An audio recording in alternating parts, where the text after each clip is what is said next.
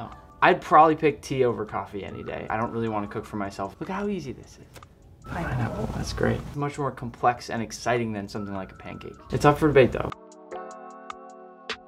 What's the ones that are like ridged, like Shake Shack's fries? What are those called? I like those. Is that crinkle cut? I think so. It is, right? Yeah.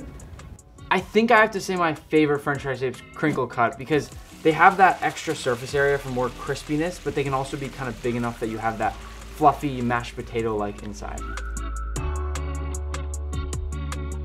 Between Lake House and Beach House, I'd probably have to pick Beach House just because I love the ocean, I love the waves, and I love the salt. Oh, nice. Okay. Here's a fake pineapple. That's great. Please don't put pineapple on pizza. Pineapples never belong on pizza.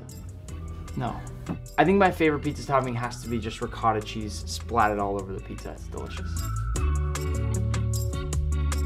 Weirdly, I like sparkling versus still water at different times in the day. So at night, I drink lots of sparkling water, and throughout the day, I just drink still. I'm definitely a waffles guy because waffles have that extra surface area with all the little dimples around it. So you've got more golden brown crispiness on it, and then also you still have that fluffy inside. I just think it's much more complex and exciting than something like a pancake.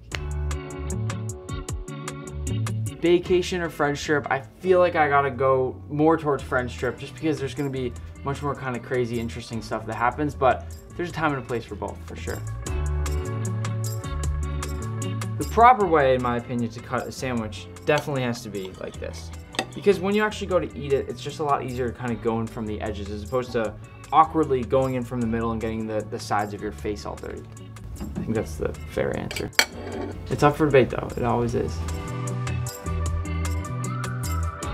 To be totally honest, I don't understand anybody that puts their toilet paper on the roll with it coming under. It starts just falling by itself, and it just, look how easy this is. I'd probably pick tea over coffee any day. I absolutely love the smell of coffee, so if it was about the smell of coffee or tea, it'd be coffee all the way, but there's a hot cinnamon spice tea that for whatever reason I'm obsessed with. Do you like that one? Yeah, it's so good. It's so good. It's the best, right? Sweet or savory, I'm gonna pick savory every time. And I'm also just not good at baking, so that helps with that answer. I just never order desserts when I go to a restaurant, and for some reason, my favorite snacks have always just been things like pretzels and whatever's super salty. The must-have snack in the pantry for me probably has to be pretzels and hummus. It's just such an easy go-to, and I can finish an entire thing of hummus in one sitting. I specifically love these extra dark pretzels. I don't know the name of the brand, but they're really, really good, and they've been cooked a little bit more. My must-have kitchen tool is definitely my butane kitchen torch. It's probably the most fun thing you can pull out in the kitchen, and there's something cool about just having that big flame of fire to just do whatever you want with. I do things like torching avocados, making creme brulees. I even torch the sugar on top of my grapefruit when I eat that to make it more interesting. Because my entire job is pretty much eating in and cooking all day inside my own kitchen, I'd rather eat out when I go out for a meal. It's just more fun, and just purely given the fact that it's my job to cook all day, I don't really want to cook for myself at the end of the night.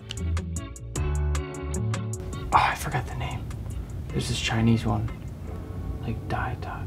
This might be like, there's a Chinese dumpling called Din Tai Fung that has to be my favorite. It pretty much has all the different elements of a dumpling. So it's got a little bit of soupiness inside, like a soup dumpling. And then it's got that soft and fluffy bao bun. And then the bottom section is fried. So it's got everything in one.